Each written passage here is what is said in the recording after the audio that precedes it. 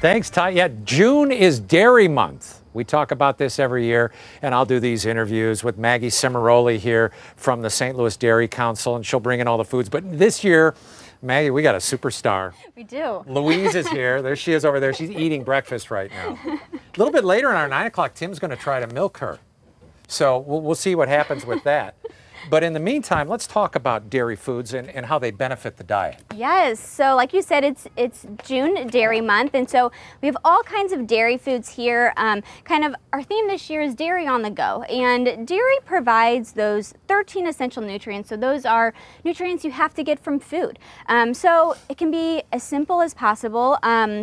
3 servings of dairy is what you should be striving for. So these are all kind of some grab and go options. You can just pick those up at the store. Cottage cheese, yogurt. We even have shelf stable milk. So again, if you're traveling, great option.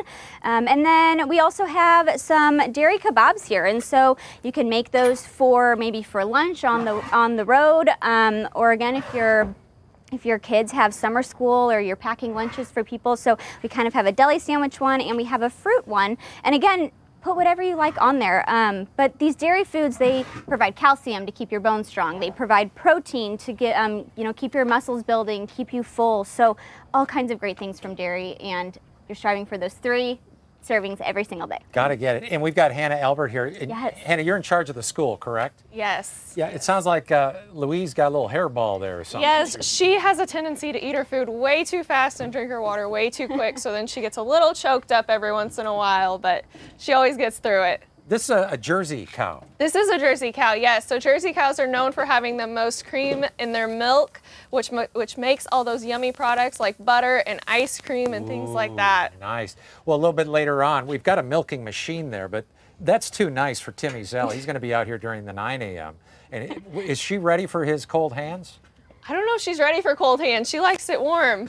Well, we'll warm up his hands then. Okay. Hannah, thanks so much. Sounds good. Let's try some of this. Is that okay? Yeah, of I used to course. have a mustache years ago, Yeah. and there's old photos around, so I'm going to see if I can get that back.